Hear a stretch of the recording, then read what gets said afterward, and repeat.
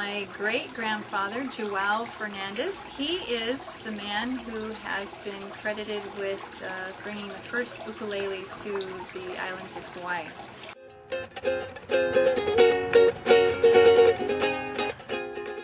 And as the story goes, back in 1879, he left the islands of Portugal. One of the bad things about sailing on a 4-month voyage across the open seas was the boredom factor.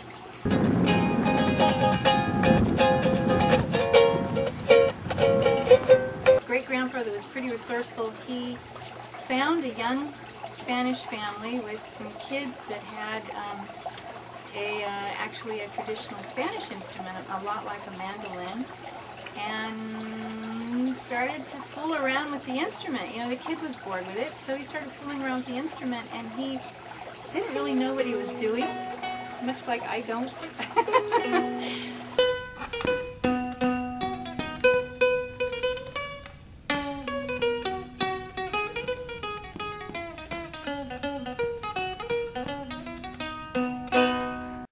People were entertained. We got quite a following on the ship. I got a hot rod Ford and a $2 bill. Know a spot right over the hill.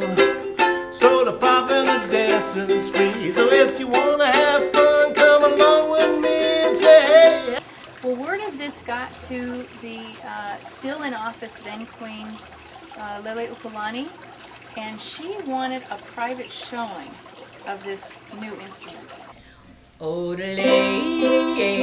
odelo, odio, le, odio,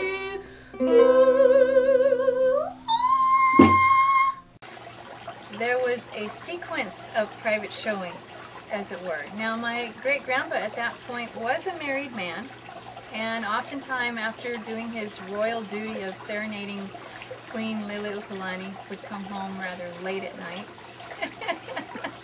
And you may have guessed it, one time it was a little too late. My great-grandma took that ukulele and broke it right over his head. How's about cooking something up? How's about cooking something